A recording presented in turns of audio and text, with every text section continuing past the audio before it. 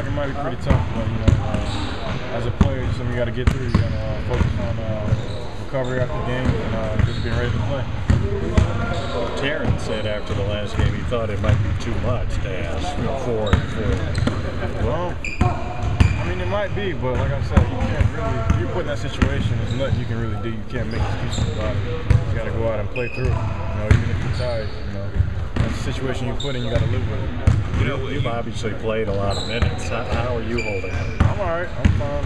I stay in the training room trying to get treatment, make sure I'm all right for practice and stuff like that. So I'm doing fine. It's nice seeing you guys smiling and having fun. How much how important is that when you guys are out there, especially when you're in a hostile environment like Tennessee? Oh, it's important to have fun because you're not having fun and you know things start to break down, not go the right way, guys get attitude. So the best thing is just to have fun. You know, I think that helps the flow of the game and helps the team to vibe. What do you remember about the Tennessee game up here? Say it again? What do you remember about the Tennessee game? Just that I think we got out to a pretty good start, if I remember correctly, and did a pretty good job rebounding. We executed. I think we played a pretty good game here when we played against them. You mentioned about going into the trainer's room. What exactly do you need treatment for?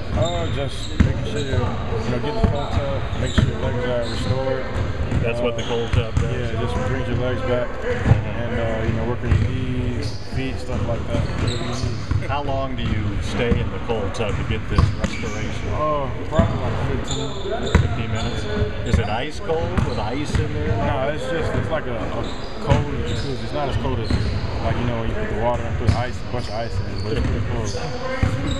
Right, obviously the win is important for a lot of reasons. Is there part of you that wants to get that road monkey off the back before the season's over and get the last one? Yeah, definitely. Just you know, prove to ourselves that we can do it. And just because you want to win, you want to win all your games. So of course I want to get this last win. Brandon, Coach was saying the other day, it wasn't a real surprise to us, but that almost everything he says in the media is done for effect for you guys to read, hear about, all those things. How much do you maybe look at stuff in the media, newspaper, online, and do you know that he does that? To be honest, I know he says stuff for us to read or to see or hear, but to be honest, I don't really look at newspapers. You don't read Jerry's articles? Yeah, I don't read online articles. To be honest with you, Where's my props? I kind of just stay away from that stuff. I just, you know, only thing I look at in newspapers is basically pictures. To be honest with you, I look at the pictures and that's about it. What are you? I mean, not afraid, but what are you wary about if you were to read?